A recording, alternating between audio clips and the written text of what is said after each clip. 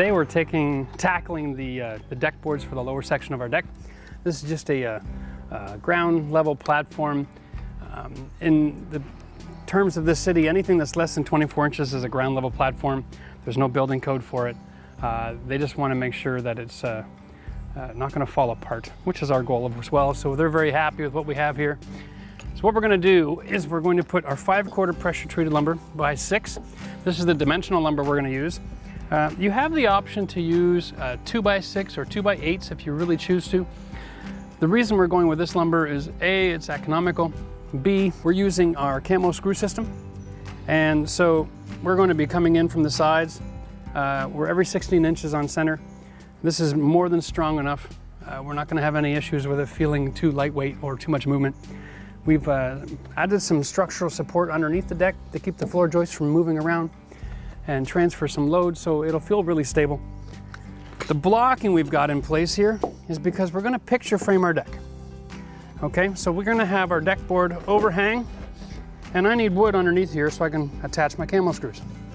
Not so much for the picture frame, but doing a fishbone. So these deck boards will be on an angle. You can't finish a deck like this, obviously. So what we're going to do is we're going to come to here, we'll screw at these 2 points, and then when it's all finished, we'll take our saw and we'll cut our line, and then we'll add this board on as a cap, so that when you're looking at the deck, all you'll see is the skirt board, the finished edge of this board, and you won't see any cuts. That'll give it a clean, nice look. We'll be able to give it a quick sand before we put the cap on, and then we won't have any splinters for people in the bare foot.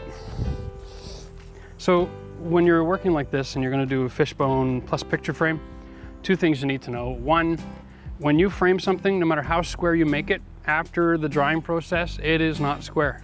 It'll be close. The wood we're putting on won't be square, it'll be close. So if you cut all your lumber in advance and put 45-degree angles and you measure off your marked 45-degree line, you'll find is that over time, when you get to the end, all of these angles, they're not gonna be perfectly lined up. They're gonna have different spacing. You're not gonna make it perfect. So the only way to do this and have perfect cuts is to lay the boards first and then cut after the fact. So what we're doing is we've measured off 4¼ inches, which is significantly less than the boards so that I have a nice overhang. And you can see this middle board here, it's 2x6, but it's pretty much the same dimension as the spine of the fishbone. So our board is going to go like this down the middle. All right, and this is so that all of the cutoff ends have something to rest on. So what we're going to do is, Nate's going to help me put this position. I've marked this corner right here so that when I'm finished, that'll be my cut. It'll look like a perfect 45. And the next board will come right off of this corner, and that'll look really nice. We don't want to start here where we're cutting in 2 different directions. That'll just look like it wasn't very well thought out. And Nate, I want you to take the same corner on your edge and slide it over to the edge of the ridge board. Okay? Now that is not 45 degrees. 42, 41, doesn't really matter. Because at the end of the day, when we do all of our cuts, it'll look beautiful, it'll be intentional, the spacing will be nice, and that is the look we're going for. So we are going to take our Camo screws, and remember, we're going to be cutting pieces off. There's no sense putting a screw where it's going to get cut off. So we'll put in our Camo screw system. Remember, this is going in on an angle. If I start too close to this board here, I'll actually come and I'll miss it on the underside. So go towards the lead edge of the board so you know you're going to get lots of good contact there. And you're a little bit away from where the saw cut's going to be. And you drive that drill bit right into the cradle. And that sets the perfect depth every time. Now move the gun up a few inches because now I'm trying to hit the same joist, but from the other side. All right, so we're going to slide down here. Same thing. Set that up so you'll get good contact. Set the screw. Drive until you hit the ridge on the bit. Readjust. Now this moves relatively quickly for something that's as complicated as this. you'll see that this is not as fast as doing surface screws. The advantage to this type of system, look at where the hole is, just underneath the rounded edge of the board. This is where it gets fun. Where do you want me to line it up? Now. Just with that? Yeah, you see this one? This one has to be on that pencil line, 4 1/4, right? So what we're gonna do from now on is we're gonna set these boards with that touching the edge of that rim joist. Every single time. We'll guarantee ourselves a nice cutoff everywhere we go. So the next piece is going to be the exact same, but like that? You got it. So we talked about this before, that the gun itself now becomes the spacer. That's the gap that goes between every board. So we set that in, okay? So when I set the screw on an angle, generally when you screw things on an angle, it has a pulling force. But because you have a spacer, there's nowhere for it to pull to. It'll just drive straight down, guarantee that space. You drive that back in this side.